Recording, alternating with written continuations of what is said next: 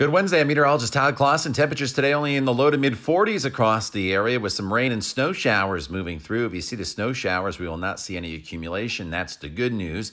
Tomorrow's a dry day and a very cold start. Freeze warnings posted once again in the morning with temperatures below freezing. Near 50, though, in the afternoon. We'll stay below normal until the weekend. Saturday, we finally get back up into the 50s.